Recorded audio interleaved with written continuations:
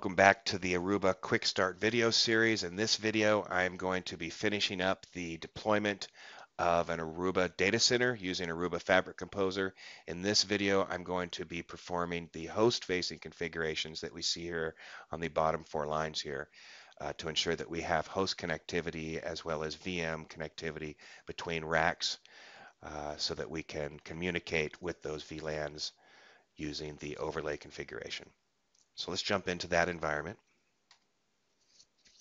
So I'm going to start out by adding the integrations that are so valuable within these Aruba Fabric Composer solutions. So I'll start off by adding the ILO integration, which will actually start providing information to the administrator about the number of servers and details about those servers in the environment.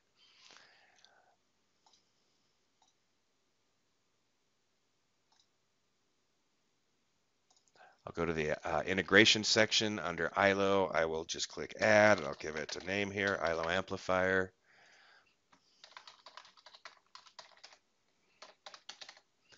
Username and password. Go ahead and apply that.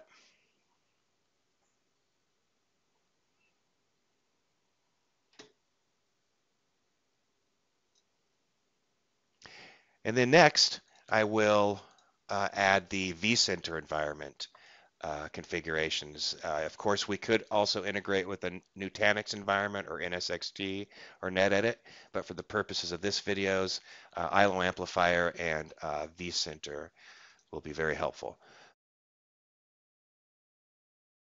Okay, so I'll give it a name here, vCenter. This is a vCenter 6 dot environment. Give it a username.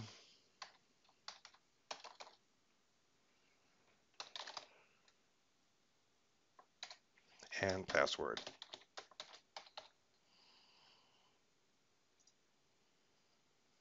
Now here are the VLANs that we want Aruba Fabric Composer to be concerned about. So when Aruba Fabric Composer looks at these virtual switches within this hypervisor environment, these are the VLANs that it will, if it sees these on virtual switches, it will automatically apply these to the attached interfaces on the physical switches.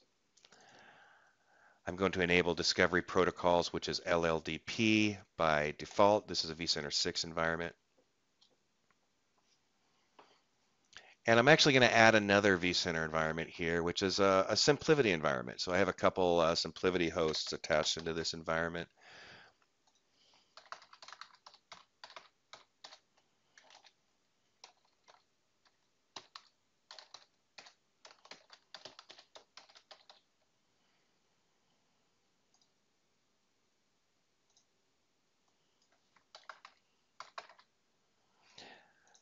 Now, SimpliVity uses standard vSwitches, so LLDP is not supported, so I will just enable CDP for the discovery protocols here. And now we can see that both of those have been integrated into this environment. In fact, if I were to jump back into the dashboard, we can see now that ILO Amplifier is giving me information about my servers. You can see I've probably got some maintenance I need to do on my servers. So I'm already getting some information about the servers. But also, of course, up here, we're seeing information within the hypervisor environment. The number of hypervisors that exist within the environment, the number of kernels, the number of VMs in the environment. If I jump into the switches, actually, I can go to my top of rack switches. And we can see that we actually have VLANs, VLAN 10, 20, 25, 26, 30, 60, and 105. Well, 105 we created using the wizards, but all the others were just added using because of the integrations into this environment. And it's automatically applied those VLANs to the interfaces that are attached to those VLANs. Let's jump back into my vCenter environment. The Aruba Fabric Composer environment, and we've got the integrations added. So the next step I want to do is let's go ahead and add a link aggregation group between the switches in rack 2.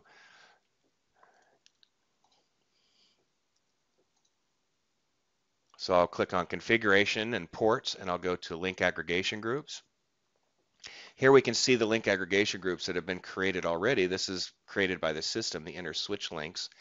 But in this case, I'm going to add my own link aggregation group. I'll just call it a flag. Let's call it 10. Okay, I'll click next.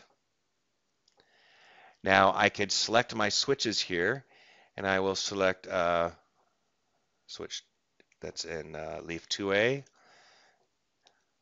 and leaf 2B. And it lists all of these interfaces for these switches side by side. I'm just going to click the ports button here to resort things. So now you'll see I see ports 111 listed side by side for leafs 2A and 2B, and these are the actual interfaces that I want to add into this lag. So it gives me a real simple, easy way to select these interfaces. And I'll click next. And I'm going to do LACP mode active because that's how the switch is configured on the hypervisor side, and LACP interval slow. So leave everything at defaults here. Now with regards to the VLANs, let's do 10 to 30 here. Now, of course, if we did have VLAN groups created, we could apply a VLAN group to this, but we could also do it as you're seeing here using a range. I'll just click next and apply.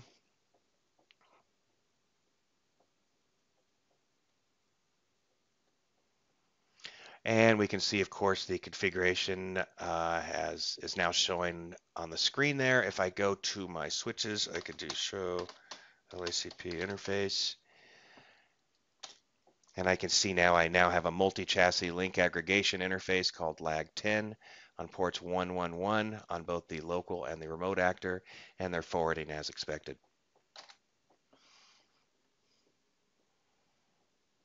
So the next thing we want to do is add a distributed SVI gateway. I want to ensure that these VMs can communicate across segments also. So let's go ahead and go into the routing system. I'm going to click VRF. Now we're in the default VRF, so I'm going to click on the triple dots and click on IP interfaces so I can look at the IP interfaces within this environment. And I'm going to go ahead and simply add a new IP interface. Under the type, I will choose distributed SVI. Let's do VLAN 10. I will give it a range for that segment, an IP segment range for that. And I will choose a active gateway IP address. Going to apply a MAC address to be used for this.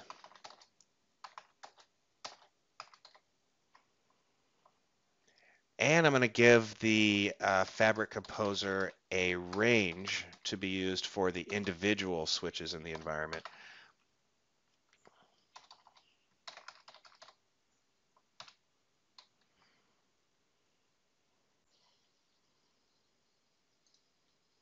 Go ahead and click next.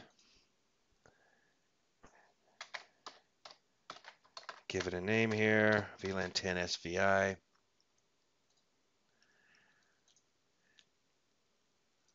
Click apply. Now I'm going to go ahead and do that same thing, but now for VLAN 20. I want to make sure VLAN 10 and 20 can communicate with each other.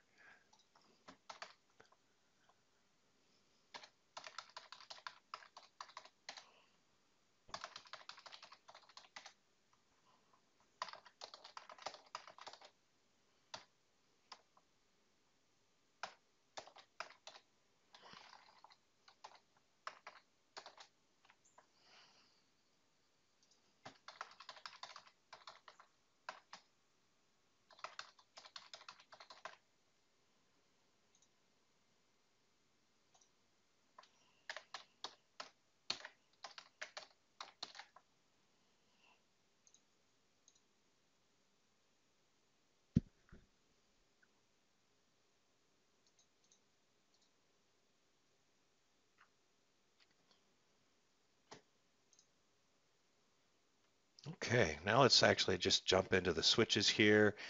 Can go on to the leaf here and do show interface VLAN 10. We can see the active gateway that's been applied to that VLAN. We can see the individual IP address is within that range that I just showed you or just configured. Show interface VLAN 20, same thing. So let's actually jump into the servers and make sure we have connectivity like we would expect at this point.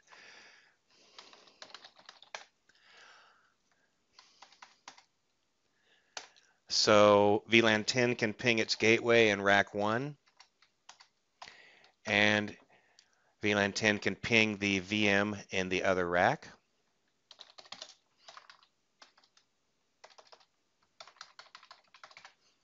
And VLAN 10 can ping across segments.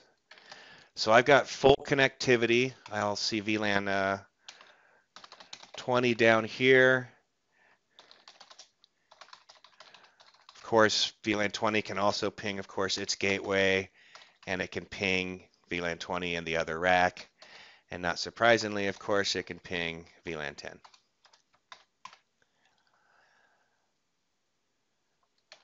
So as a network admin, I'm happy. I've just used Fabric Composer to deploy my entire fabric, underlay, overlay, VSX configurations, as well as ensuring that the host-facing VLAN configurations are all configured properly, which it did automatically for me.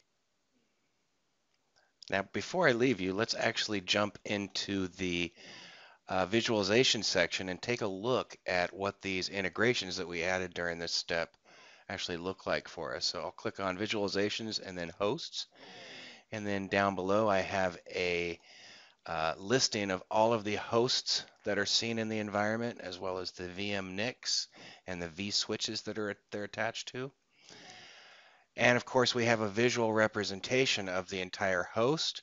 If I hover my cursor over these fields, we will get some information. Of course, the information is being provided as a combination of information from both ILO Amplifier as well as vCenter.